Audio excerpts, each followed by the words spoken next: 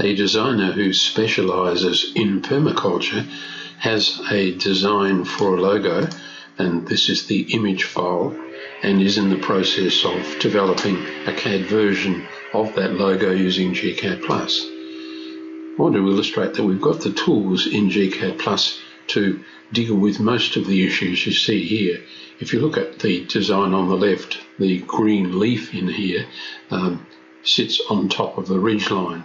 So if we want to change that, we can select the leaf and go to Tools and Draw Order. Bring to the front would work, or bring above an object. If we say bring to the front, that leaf is now in the appropriate position. If we zoom in a little more, you may be able to see that the P's in the applied, I think, go on top of the lettering for permaculture.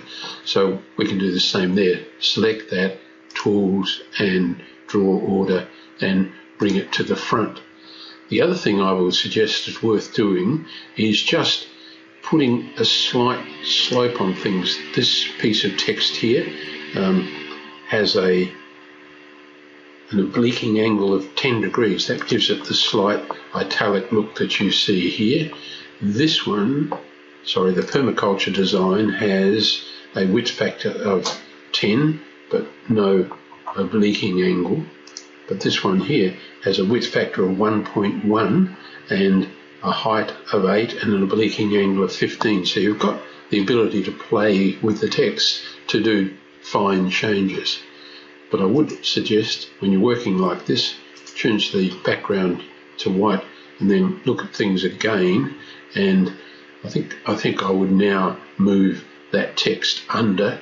So if I pick that text now, Tools, Draw Order, and move under the permaculture design text, I think that looks a little better. So now we can delete that and we have a logo. I try and make the logos about 100 units long. That's 117, so I'm relatively happy with that.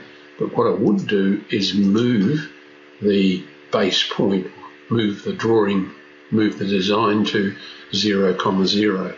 So move, and that bottom point there, that'll be the anchor point when we bring this in, and move that to 0, 0, and then finally zoom extents, and then we'll save that in the folder appropriate.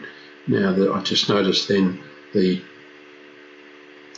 blue line there, and I'll move that slightly to the left to avoid that clash and zoom out. So I'm relatively happy now that we've managed to copy the design that was done using an image editor, and we now have a CAD version of this logo.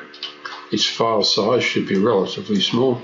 Let's type FS, and it's 4K inside, so that's not going, no matter how often we use that in drawings, that's not going to overwhelm any of the designs that we develop in future.